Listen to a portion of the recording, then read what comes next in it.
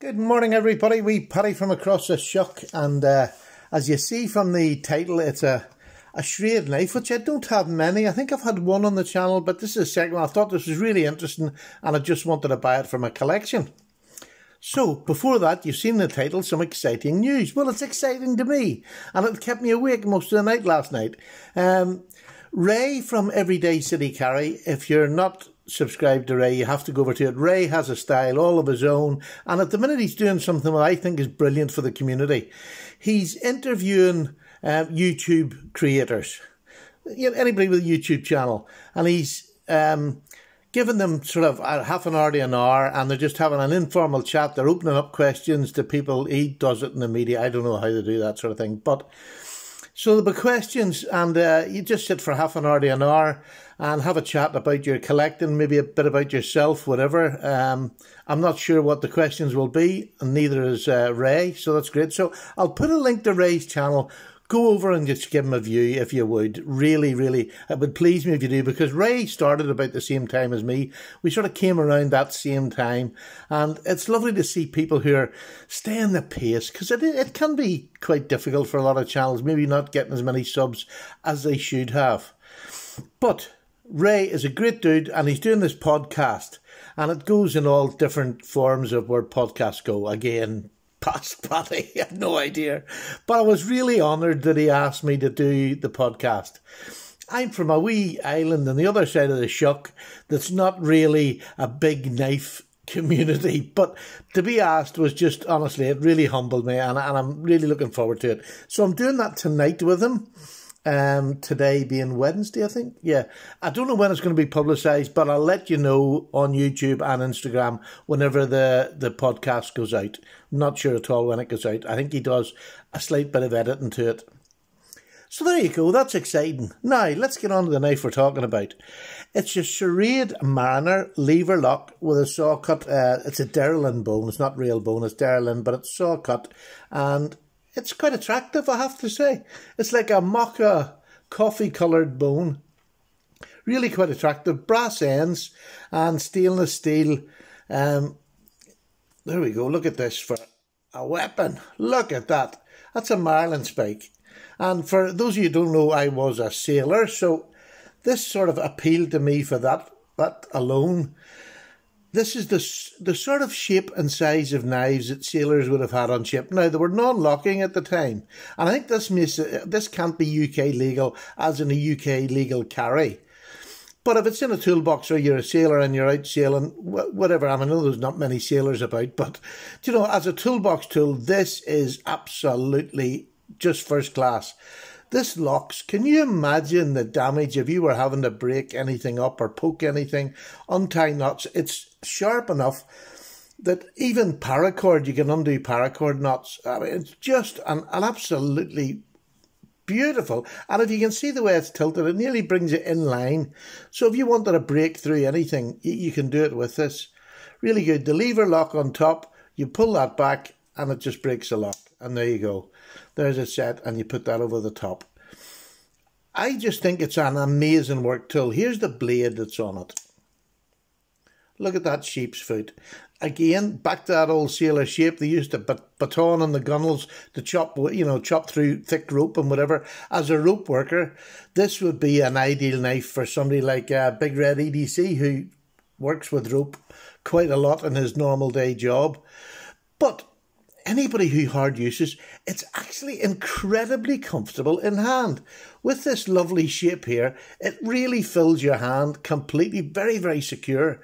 And just a heavy duty work knife, really is. Let's have a look at the, I'm not going to measure this bit because that's not part of the knife, so I'm going to measure now. 1, 2, 3. It's a 4-inch handle, which is perfect, and you've got a 3-inch blade, just under a 3-inch blade, with a cutting edge of 2.5 inches. So even as an EDC standard, that's a good size. But this is not what I would consider something you would use for EDC. This is quite cumbersome. This is, for me, is something to leave in a yard if you're going to do that. You know, if you want to clear paving stones up the centre of paving stones, that's a great tool for it. This blade is unlocking. And it's a shame because the old knives the sailors used to have at sea, and when I say sailors, these are the boys that looked after the upper deck and all the ropes and that side of seamanship. Theirs wouldn't have been locking. They were just big knives like this, and I'm sure you've seen them on other channels. But this, because it's locking, grouting, anything like that there, you can think of a numerous amount of uses for this pick. Getting in between your paving stones to give them a clean out or there's a blockage. And absolutely, even just as a penetrating tool, to go through. God, even a piece of wood, that would go through most wood if you twisted that. And the fact that it's locking and you're going to be using force with it is really, really useful, because you would not want that sticking into you. The blade is just a slip joint, there's no problem. It's quite a good pull on it. It's got that kick there, which I think is always important, so it's not going to close on you. It's going to hit your finger first. Absolutely unusual, but I know them because I've seen them in use and I know how useful they are. And that marlin spike, I know how useful that can be for so many tasks. The sailors used it for anything and everything. Even going through plastic, you want to put a hole in a belt or plastic, anything like that. And this isn't an expensive knife. This at the moment is on Heine Haynes for £25. And I'm sure Schrade, it's across America, it's probably cheaper than that in America. But for what you're getting, and the blade steel on it is 7CR17 high carbon stainless steel, which is all right. Do you know what I mean? It is all right, and it sharpens easily, which is a great thing for a work knife, I truly believe. But what's this out of the box? I cut this just before we started to see what it was like. Listen to that. Isn't that just... Listen. That is a really, really good edge put on a budget knife. So, well done, Schrade. I think they've made a lovely job of it. It's brass end caps here, and the lever is brass. So you've got a knife that's, to me, let's see the weight it is. It does feel a bit weighty, but not... I don't think this is a knife. Well, you can actually put it in a belt pouch. I think that's the way I would carry it if I was going to carry it on me. But I would be throwing this into the toolbox, into the back of the car, in your driving seat or whatever. Just as, although you have to be careful in your laws in your country. Always abide by the laws in the country. Let me just see. 4.6, so it's not bad for what you're getting, for the lump of steel that you're getting in that marlin spike alone. Do you know what I mean? Listen to that, how secure that is. That's not going to come loose in your pocket, trust me. That is just... If you do put it in your pocket. But I think a belt sheath would be the perfect way to carry it if you were going to carry it. If you're going sailing or you're going out in the woods or something like that and you want a knife to take with you. I mean, you can prize anything. I just... To me, it's going to stay in my collection. It's a lovely, heavy-duty knife with a big sheep's foot. And it just looks like you want to go to work with it. But I can't believe how comfortable this makes this in hand. That's a full 4-finger grip, and I'm inside this lever lock. I have a medium-large hand. I'm going to the fat of my fingers, and I have a full 4-finger grip that is very comfortable. Nothing sticking into me whatsoever. Absolutely lovely. Really nice bit of kit. Now, who else can I think that is for? Well, I'll tell you what, you come up with ideas down below and tell me where you would use it, or uses you think you could find for a marlin spike that are not sailing related. I was saying grouting in between your patio tiles if you want to clear them out. Just a perfect tool. A perfect tool for that sort of work. Let me know down below what you think it could be used for, and what you would use it for. That's more important, what you would use it for. At £25, it's just a great work knife. I would throw it in the toolbox. I would throw it in your backyard shed. Again, just for anything around the house or around the garden. I think it's an ideal tool, and for not a lot of money. And you'll get a couple of pound off it if you use the Heine Haynes code, which is always down below in all my videos now.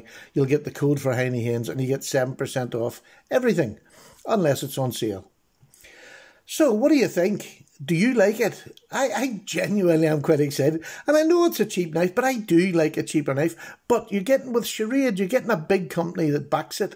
So although it's a cheap knife, it's not a cheap knife, if that makes any sense. It's well made. The blade is ground extremely sharp.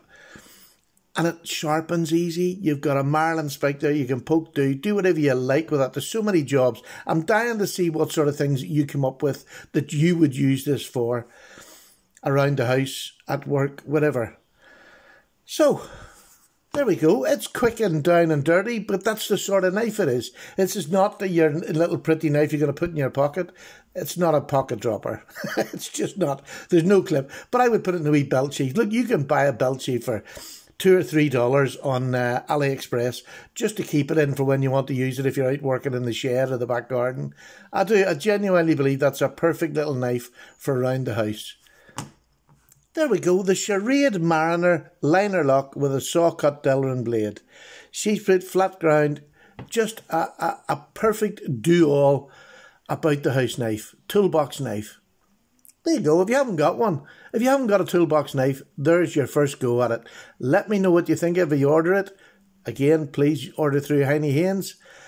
And that's it, I'm away. I hope you enjoyed that wee bit of news. I'm really looking forward to the podcast tonight, although I'm a bit nervous because it's out of my realm of things to do. Although, let me tell you, I always say I'm a technophobe. I set up, what do you call that thing we're going to talk through? Skype. I set that up by myself yesterday.